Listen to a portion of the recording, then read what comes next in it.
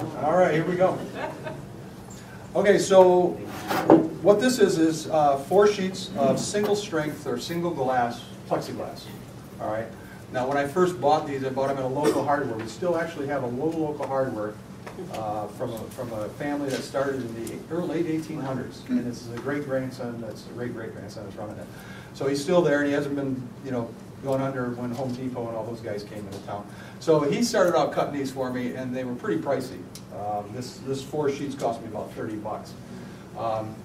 I started building these on a more regular basis for the workshops and also for coming in here to show you guys. And unfortunately, I couldn't pay $30 for each one of these, so I found a plastic company in my area that sold these to me for about $3 a sheet. So it saved me quite a bit of money. Now, you can get plastic like this at your Home Depot or Lowe's, but sometimes they won't cut it for you, and that's going to be a problem. You're not going to be able to cut this stuff if you don't have the right tool. How thick is it? It's about 1/8 of an inch thick. But you can use a plexiglass, plastic cutter. You could try it. No, I've done it. Okay, all right. If you can get it done, that's great. If I can do it, anybody can do it. All right, but cutting them square and everything might be a little bit tough. What size is it? This is a 15 by 15. With a good saw. Now, a 15 by 15 is going to be good for your spring flowers. They're low to the ground. Once you get into your summer flowers, they're going to be taller. This is not going to do you any good. So as you see on the picture up there, I got a 30-inch. So 30 inches tall, take care of all your field flowers. This is going to take care of your spring. Those are 15 by 30? Yeah, yeah. Okay, so we're going to go ahead and take this plastic off here. It comes in this little plastic to protect it. Fingernails. This is usually easy. So you want us to help you take it off? Yeah, everybody grab one. Normally this comes out pretty easy, but.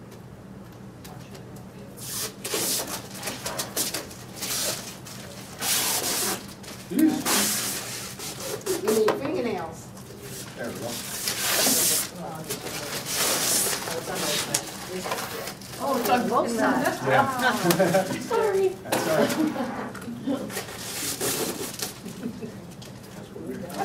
Using blue glass. Pardon? So I'm hearing you're be using blue glass. Number 4 is coming. We're still working on it over here. Usually they're not stuck on that hard. They come off real easy. All right, so I've pre-cut 16 of these strips. Pre-cut them so it'll save some time. How long? Just longer than the width of the plexiglass, which is 15 inches. All right, so I'm going to grab one of these strips here. Now just lay one sheet on top of the other sheet. And kind of eyeball it halfway through the sheet if you can. Doesn't come out perfect. Not perfect at all. And we just fold it over.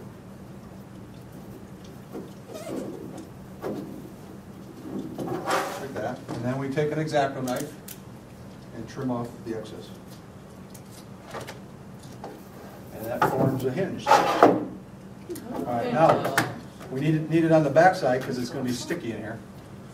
So we grab another one and then just put it on the back side. What kind of tape is that? All right, now this is called Gorilla Tape. And it's called that because it's very strong, very sticky, and it's a thicker, heavier tape than your typical duct tape. Gorilla Tape. Okay, so we've got one on each side. Now we put third sheet over top. Now we want to do it on the opposite side.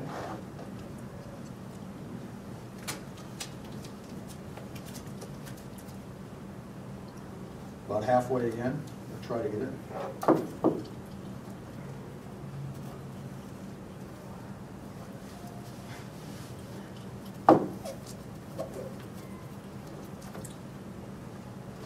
Didn't you just put the 3 sheets together? I hope not. There you are. 3 sides. Again, we want to. Now, the one side is going to be a little wider gap. Okay, so you're going to always want to fold it so that the wider gap goes over top of the inside one. Pretty neat, huh? Now, when I place this sheet of tape inside here, It is going to make it a little bit stiff at first when you fold it over top of the other one. Try to get that down in the gap there. But this tape will stretch in time so that it will fold over with no problem.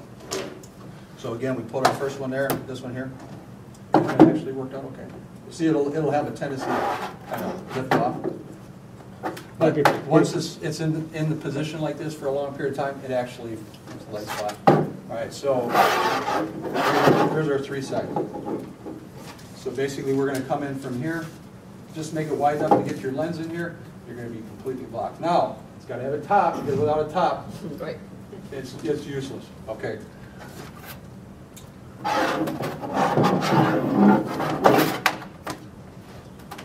You want to duct tape tie it on here.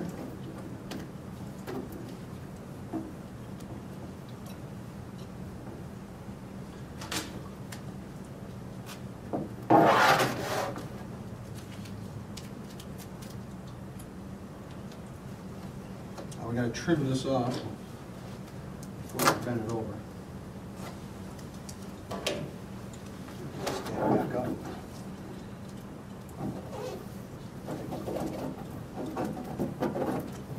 Now we got our. Awesome. Fantastic. Now we got to have another sheet on the back side here. Again, just takes care of that little sticky stuff. So be an inch. Yeah.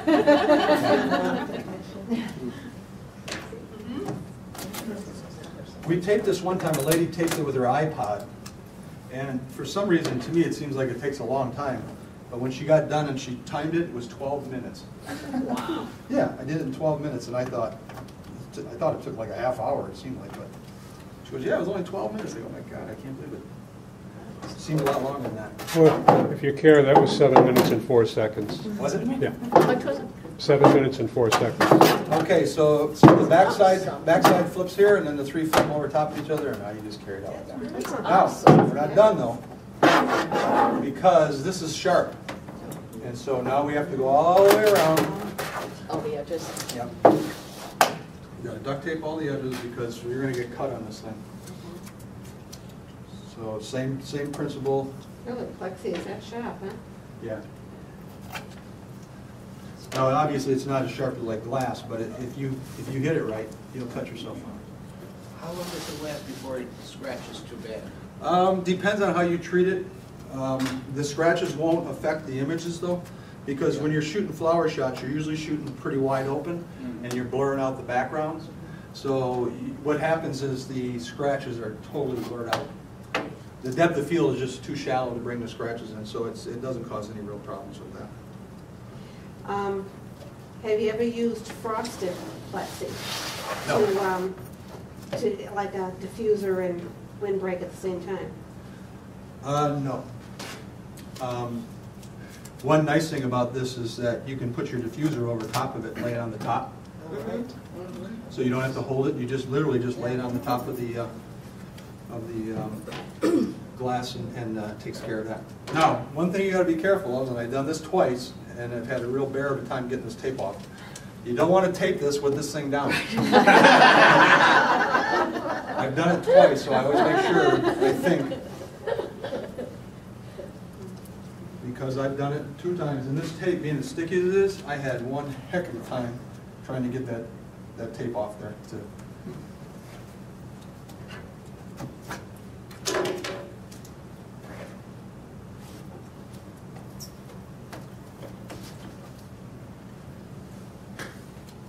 So how come you haven't patented this yet, Mike?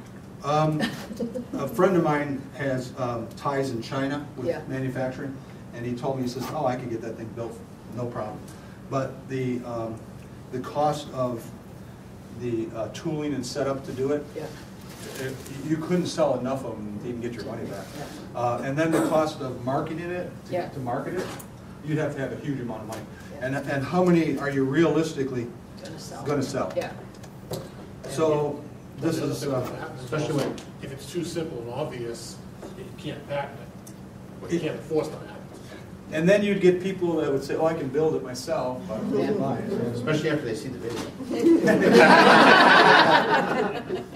Yeah, I just had another guy the other day, he says, when are you gonna video that thing? I said, well, Yeah, YouTube, how many hits? Yeah. You put it up on your website, it's good marketing for you. yeah.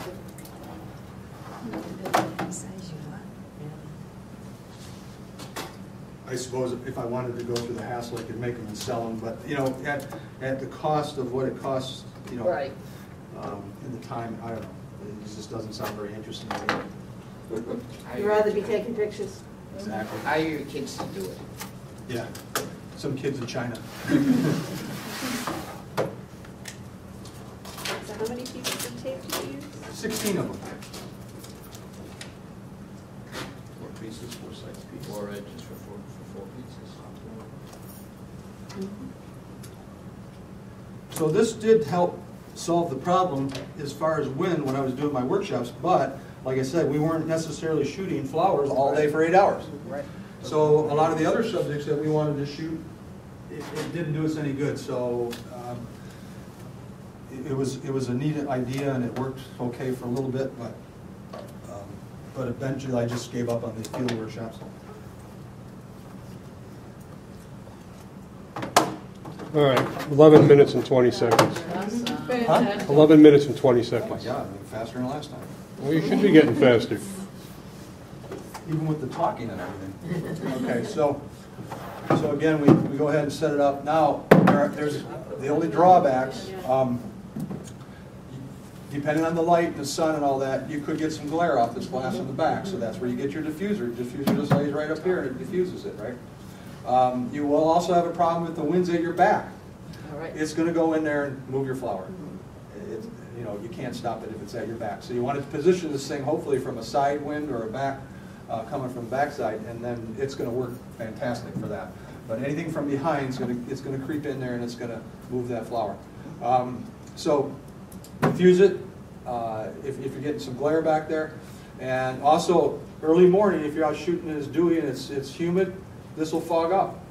So I carry paper towels with me and I have to clean it off every time I go to Windex to shoot. that, it's getting big now. Now, some people claim that there's this No, you don't want to use anti-fog. Windex on plexi. No?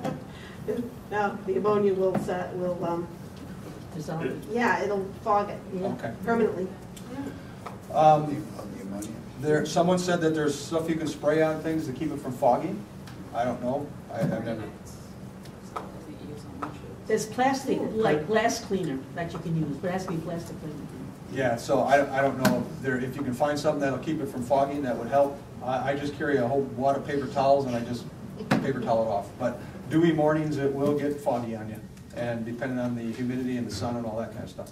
Do you ever use a fake backdrop on the back sheet? Yep, you can do that. You can go ahead and just put it on the back of this thing and lean it up against it if you want. Yeah, that way you don't have to worry about Yep. the reflection off the back. Yeah. So it's a great little tool. Again, once you leave it in this position for a while, it'll flatten out real nice. And now it will warp a little bit, you know, like in the heat. If you got it in a hot area, you'll see this stuff warp. But then once you get in a more stable condition, it actually flattens back out. I've had them warp and then they go right back to flat again once you put them in a normal conditions. But they will kind of warp up a little bit. Bigger ones will warp more, of course. Smaller ones not so. You can, All right, so that is the Wind-Box. Pretty cool, eh? We'll auction this off. Can you use this in informal gardens